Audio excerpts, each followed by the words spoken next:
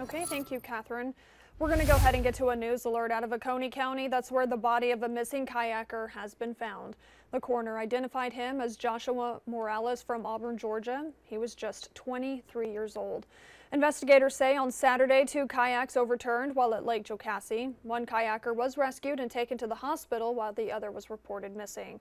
Well, yesterday afternoon, Oconee County Emergency Management told us a body had been recovered from the lake. The coroner says Morales drowned, but no other details have been released.